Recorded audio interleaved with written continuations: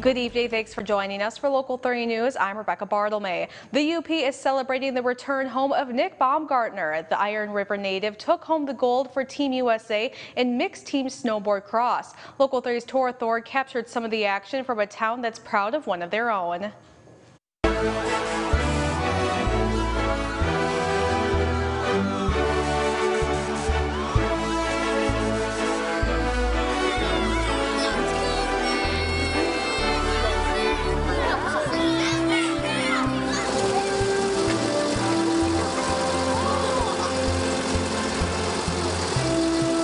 Goes back to just reading all the messages I got. The messages are overwhelming. People are so amazing, and I love that I'm from the Midwest, and even more from the Upper Peninsula of Michigan.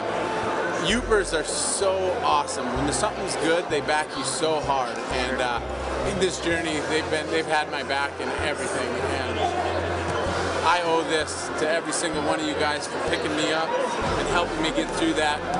And we got to shine because of those messages.